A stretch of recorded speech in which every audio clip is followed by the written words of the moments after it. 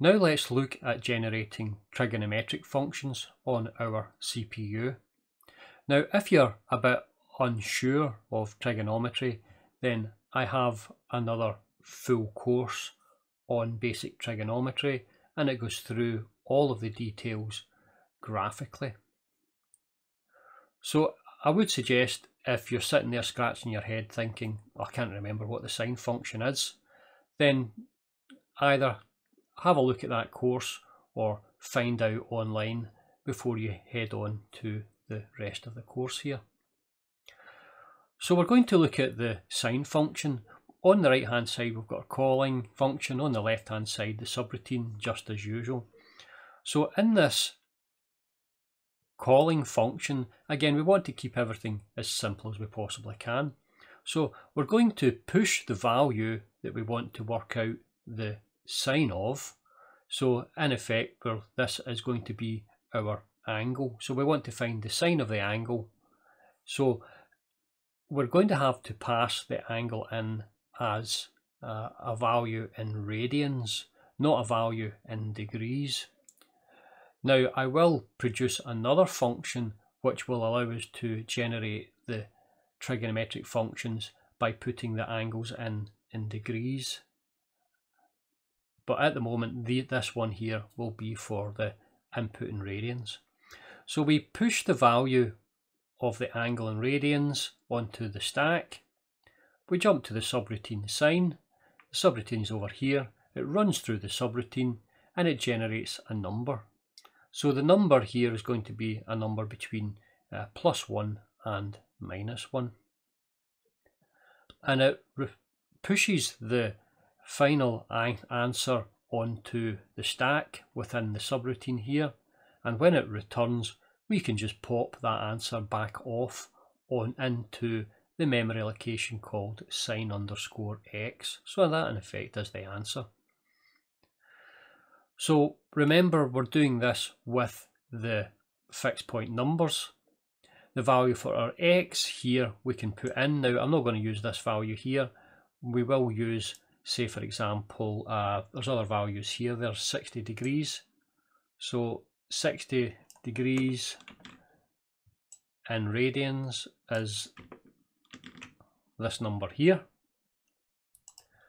And whenever we return the result, the final answer should be 0 cross 00 dd. Remember, this is going to be in our fixed point number system, and we can then convert that back to an actual value between +1 and -1. So that's the basic calling function. Let's look at the actual subroutine. So we go through our usual process of housekeeping here, and we're going to be using register R3 as a cumulative counter. So we want to just clear it off just to make sure there's nothing there before we start the actual usage of that register. So we're going to pop the return address, we're going to pop the value of our angle in radians into register X1, into register R1, and we're going to initially, if the value for the angle is 0 degrees, rather than working through a whole load of the code to generate the final answer, and the sign of 0 is 0. So what this does is it just tests to see whether the input is actually 0. If it is 0, then it just go to the end of the program and just return the value of 0. It just saves a little bit of time. Now we're going to move a copy of the value x into register R3, and then we're going to use the Taylor series approximation for the sine function. So the Taylor series approximation for the sine function, we're going to use 3 terms. So it's going to be x minus x cubed upon 3 factorial plus x to the 5 upon 5 factorial. So if we work out these 3 here and add them together, we should get a value for the sine of our angle. Now, if you're unsure of the Taylor series and how it works, I have another course there called Fourier and Laplace transforms, and there's the very beginning of that course, there's a video deriving the Taylor series, and it shows you how it all works graphically. So you can always have a look at that, or you can go online and you can brush up and get an understanding of the Taylor series. So I don't want to get into the details of all of the mathematics within this course. It would just make the course far too long. And I have already worked through all of this in other courses.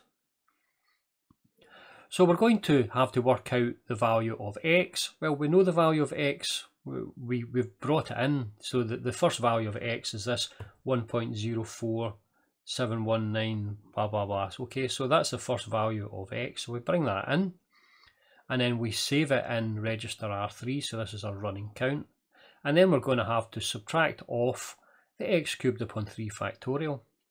So rather than dividing by 3 factorial, what we can do is we can just multiply by the reciprocal. So 1 upon 3 factorial is 1 upon 6. But 1 upon 6 in actual decimal is going to be 0.166666. So we can just take this here and multiply. So that saves us working through a division algorithm. Now, the rest of this here is the generation of the x to the power of 3. So the x to the power of 3, we're going to have to push the values onto, from register R0, 1 and 2 onto the stack. So in effect, this is our power function, ax to the power of n. So in this case here, a is just 1, and our value for our x is the value that we put in here, 1.0471975. Okay, so that's our value of x. So it's x to the power of 3. So we jump to the subroutine floating point math underscore power. It generates the cube of that value, and then we can pop it into register R0. Now once we've popped into register R0, we have to go through the subtraction process. So these two lines here then perform the subtraction. So that's the second part of it. Now the last part, again, is x to the 5 upon 5 factorial. So again, the 5 factorial, rather than dividing by 5 factorial, we can multiply by 1 upon 5 factorial, which is 1 upon 120, which is this number here.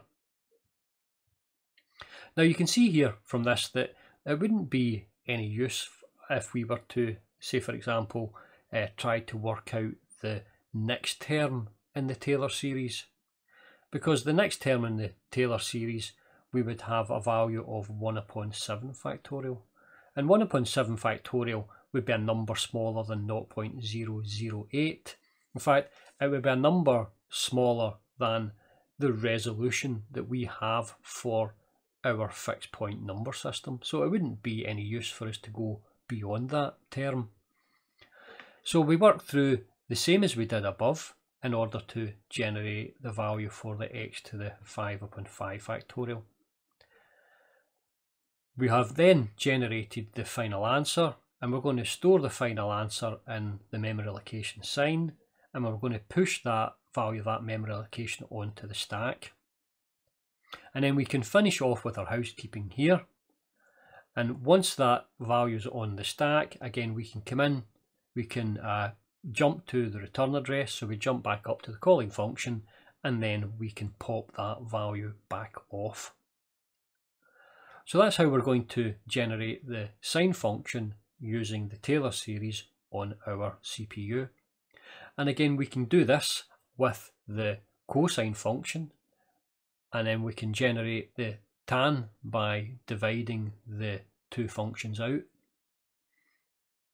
So let's look at a couple of examples of this actually working on our machine.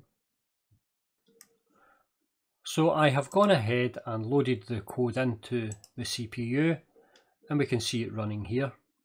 Now it will take a minute or so for it to run through, In the meantime, we can quickly talk about other ways of doing this. Now we know that we only have 256 possible values that we will be able to generate. That's just the maximum limit that we're going to have from our fixed point number system. So if we wanted to, rather than working through this Taylor approximation, we could work out the actual values for those 256, say between 0 and 90 degrees. So we would have 256 points of resolution between 0 and 90 degrees. And of course, to generate the 90 to 180 and the 180 over to 360, we can just use the symmetry of the sine function. It means that we could just have a memory location set aside, which would in effect just be a lookup. So we could just look up the values that we require, and it would run through a lot quicker than this. Now, we would have to do the same for, say, the cosine function. And if we wanted to, we could do the division of those numbers and generate another table for the tangent. So we could take our basic trigonometric functions and just have simple lookups. But we're not going to do that for the moment. We want to be able to run the algorithms, the nice kind of mathematical algorithms, and get the right results. So this should be just about done any second now. And I always find it interesting to drop in and actually see the machine running. And it's always a fascination to me that irrespective of how many times you run it, it will always run exactly the same. So that's it finished. Let me just stop the simulation, and if it has run properly, we should get 00DD. So if we head in here, now here is the answer here, and you can see that we've got something close. We've got 00DE, so we are slightly out, but we're not bothering too much about that tiny difference. We haven't implemented any real detailed rounding mechanisms. We haven't looked at the accuracy and worked out what the actual bounds for our accuracy would be. We're just kind of generating the code and letting it run and see if we can get something close to the actual value. So that's value 00DE is out by a factor of 1, okay, but that's 1 unit of resolution. But I'm happy with that, and we can now go and we'll look and see what the actual value 00DE and DD are, and we'll see the difference. So if you head into Google and just type in calculator, you'll have access to this calculator here. Now if we want, we can just put it in degrees, because we know the number in radians was actually 60 degrees. So you can put in the degrees here, sine of 60, and the answer should be 0.866, so this is root 3 upon 2. So let's have a look and we will see the answer we get with 00DE. Now we have a little piece of code here called hex to float, so you've got access to this within the resources section, so you can run this up, and if you type in the run without debugging, and it'll give you the option here to stick in some values at the bottom. So we're going to put in the value 00DE because that was the answer we got from our machine. And you can see here it gives us the value 0.867. So the value we were looking for is 0.866 and we get 0.867. So we're 1,000th out, okay, so for in this particular instance we got a very close result, and in fact the result I thought I was expecting was 00DD, but 00DD is actually further away, 0.863. So the value 00DE is actually the correct value. So that looks like it's worked very well. Now what I will do is I will go ahead and I'll test this out with all 256 possible values, and I'll test that just over the entire range from 0 to 2 pi, or if you like 0 to 360 degrees. I will also generate a piece of code that will allow us to convert from the degrees to radians and one from radians to degrees, and the trigonometric sine function for an input in degrees. So rather than putting that in radians, we can just put an angle in degrees, and it will give us hopefully the correct answer. So still a bit of work to be done, but it's a good start, and I'm pleased that our CPU is finally able to do some real mathematics. So thank you for listening. I'll get you on the next video. Goodbye.